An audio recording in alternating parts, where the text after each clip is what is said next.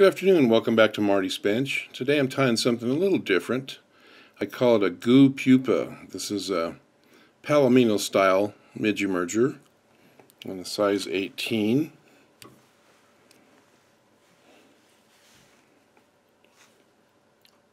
I've got a Riki hook here, 135. Start your thread somewhere back away from the eye. We've got something bulky to tie in, so we don't want to crowd the eye. Now, I've got a pair of pliers that are serrated, and what I'm going to do is take a marker, color those serrations while it's still damp. I've got some amber colored D-rib that I'm going to insert and squeeze pretty hard. What that's going to do is sink into the D-rib and give it some segmentation. Now be kind of careful, don't wipe any of that ink off if you can help it, but tie that in somewhere right around the middle of the hook.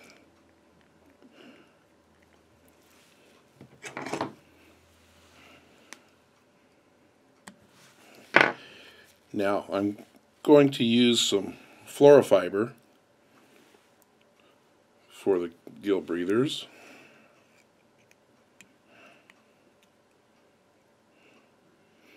Antron yarn will work.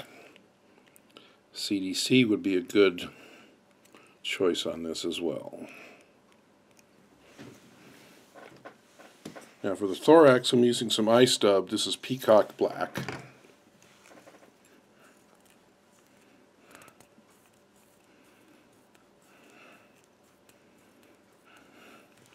I'm going to try and dub that pretty tight.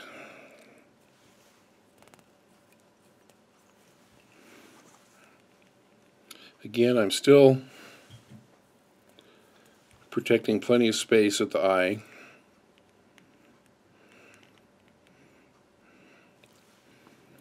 For when I pull over the Fluoro fiber.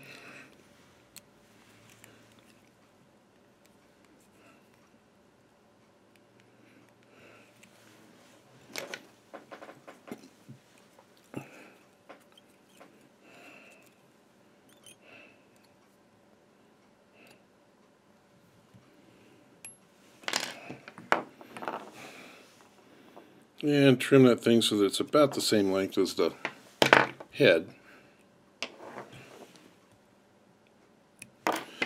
And for the goo part, I've got some Bug Bond thin, or light.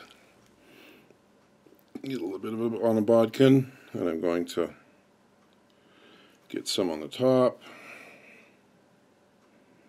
and some underneath, and the purpose of this is to kind of secure that ink down in the little groove so you got segmentation.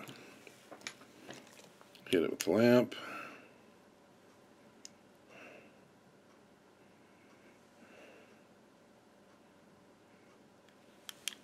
I like that Bug Bond because it's still kind of flexible here.